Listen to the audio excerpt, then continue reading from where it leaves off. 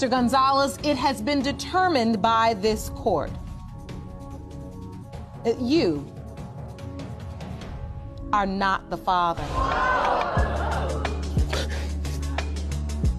Excuse me, Your Honor.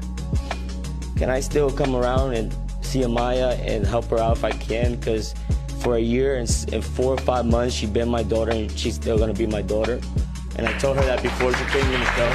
I got on my knees and I told her that no matter what, even if they say no, I still want to be part of Amaya's life, because my dad raised me since I was 6 weeks in my mom's belly, and that's a real man right there. I never met my real dad.